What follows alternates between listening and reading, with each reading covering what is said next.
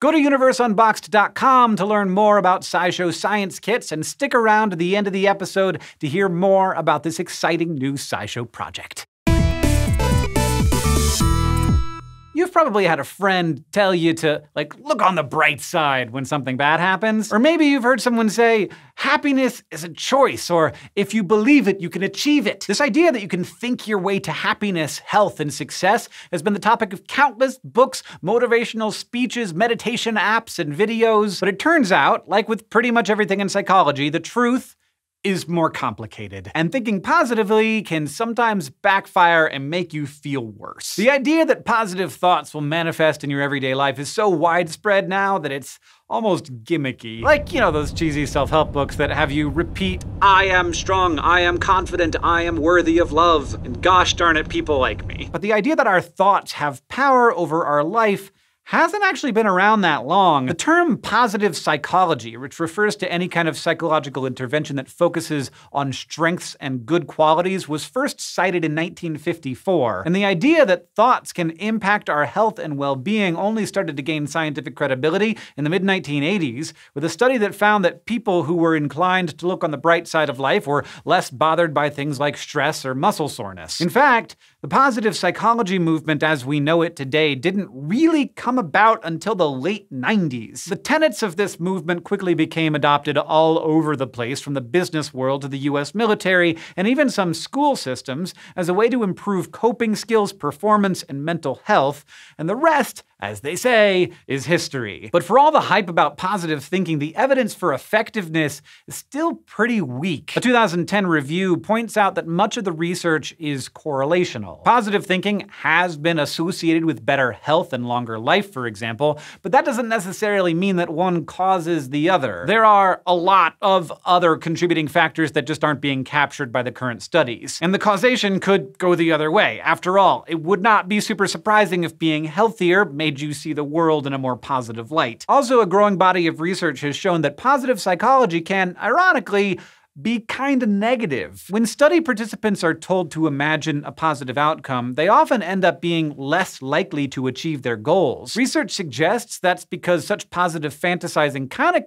kills your motivation. For example, researchers in a 1999 study found that undergraduates who focused on getting a higher grade on a test studied less, which resulted in a lower grade. And in another study, participants that envisioned themselves getting their dream job ended up sending out fewer applications, and not surprisingly, getting fewer job offers. This isn't the only way positive psychology can backfire. A study done in 2009 found that repeating positive self-statements like, I am a lovable person, actually made people with low self-esteem feel worse. The researchers suggested this might be because those mantras reminded them of all the ways they weren't measuring up. Instead of boosting their esteem, the statements seemed to lead the participants to dwell on why these positive phrases weren't true for them. And you might think that positive thinking would be most useful when life is really hard, like if you were diagnosed with cancer. But a 2010 review of positive psychology and cancer care found that attitude had no effect on survival. In fact, negative emotions tend to help people process chronic illnesses better. Psychologists think this could be because focusing on the positive becomes a form of denial, while feeling all those awful feels lets people deal with the realities of their situation. And there are other times when it's helpful to take off the rose-colored glasses, because psychologists have found that we process information differently depending on how we feel. In short, your brain puts more effort into careful, thoughtful analysis of the world around you when you feel kinda crummy, because it's trying to figure out the best way to fix whatever you feel is broken. Studies have found that negative moods enhance systematic processing in your brain, for example, so being pessimistic can help you form stronger, more persuasive arguments and help you distinguish fact from fiction. And pessimism can improve your memory, as studies have found that when you're in a good mood, your brain doesn't really take the time to distinguish important information from useless details. This is why I remember nothing. Negative moods can also help you avoid making mistakes, since processing all of the worst-case possibilities can make you work harder to avoid those potential pitfalls. So, I guess, just be pessimistic and sad.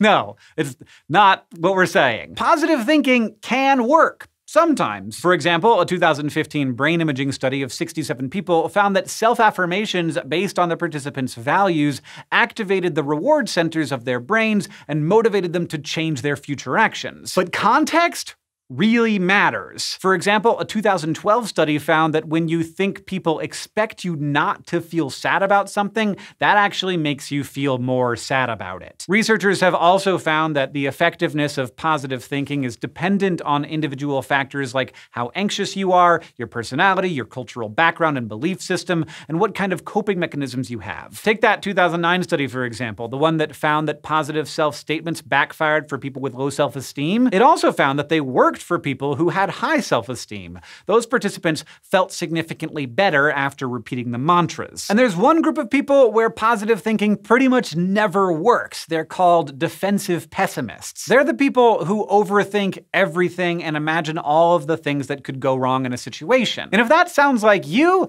you're not alone. Psychologists estimate as many as 30% of people may be defensively pessimistic. As doomsday as this kind of thinking might seem, a number of studies have found that imagining all of the worst-case scenarios is a defensive pessimist's preferred coping style, and if you take that away, they're worse off. Their negative thinking makes them less prone to experiencing depression when something bad happens, like a friend dies, because they spend more time bracing for the worst. And their pessimistic outlook can also help motivate them to take control in situations, and strange as it might seem, it can boost their confidence. But when they're forced to be optimistic, that damages their performance. So for some people, always looking on the dark side of life is actually better than trying to see that silver lining. It seems that, like with most things, there is no one-size-fits-all strategy for boosting self-esteem or dealing with all the terrible stuff that life throws at you. And if you think about it, you might already know what works best for you. If you feel like you're forcing yourself to think happy thoughts and it really isn't helping,